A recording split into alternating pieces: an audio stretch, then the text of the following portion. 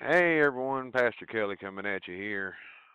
Started out with little Leviticus 19:31. Regard not them that have familiar spirits, neither seek after wizards to be defiled by them. I am the Lord your God. Leviticus 19:31.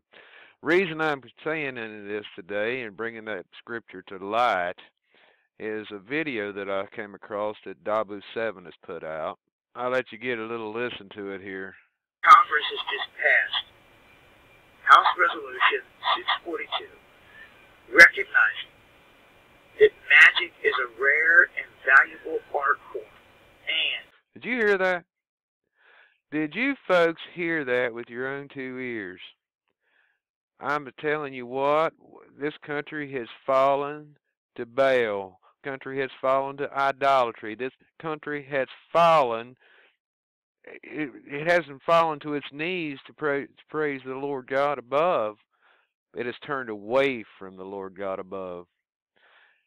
They snuck this bill in. I mean, most people wouldn't even know it. And kudos to Adabu, man, for finding this. They snuck this in, and it passed. You know, it passed. I'll show it to you just in a second here. I will leave links to this. This is it here.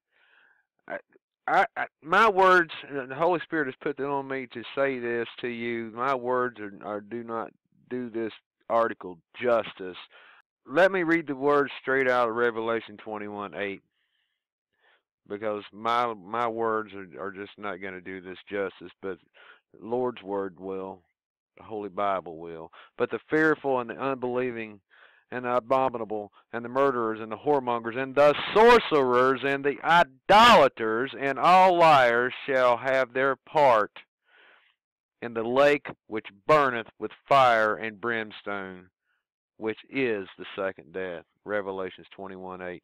Folks, if we are that much closer to the end of this world, the Lord is going to be coming soon to gather his elect from the four winds.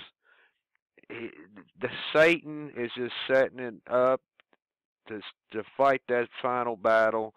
A proud country, a proud Christian country that once bowed and worshiped the Lord God above, now has a Congress that is worshiping and recognizing tools of Satan. Folks, I'll leave links. You pray for us, we'll pray for you. We love you, but Jesus loved you more. Pastor Kelly's out of here.